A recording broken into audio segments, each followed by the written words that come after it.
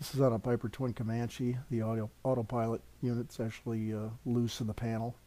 We found this while looking underneath, actually, to try to clean up some wiring that was in disarray, and one of our technicians looked up and saw the elevator cable hard up against the harness coming out of the back of the autopilot.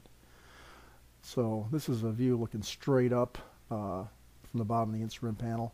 The harness is bent all the way 90 degrees down away from it, but it's actually pushing on the control cable, the elevator control cable there, and the elevator control cable is sawing into the wire bundle. So in some shots, if you look closely when I move the bundle, you can actually see the control cable move, because the wire bundle is holding the control cable out.